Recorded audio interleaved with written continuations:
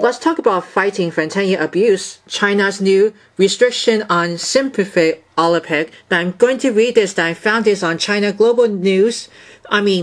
China Global Television Network. I forgot that. CGTN. This is what it usually it says like that. Fentanyl. Fentanyl, it's kind of like, it's kind of, what the doctor says and nurse about. It's about DNA for the taking the flu shot, whatever you prefer to say that, but something like that. But anyway, we're going to read this paragraph. New restriction on the specific opioid fentanyl mean charges for China drug laws. Those caught with the drug face serious consequence once the new measure takes effect. Of all fentanyl-related substances will be added to a supplementary list of controlled narcotic drugs and psychotropic substances with non-medical use in China.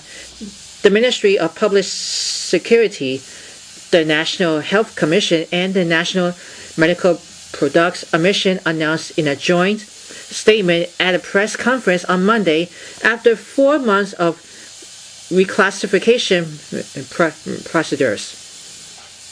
The decree will take effect on May 1st this month.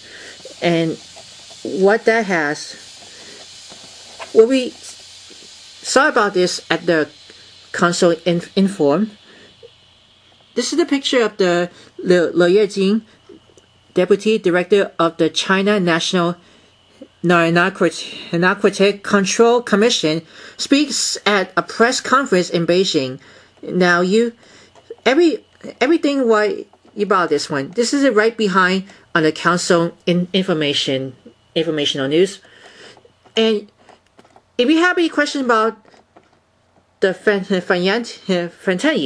write down in the comments below. Click the bell icon for notifications.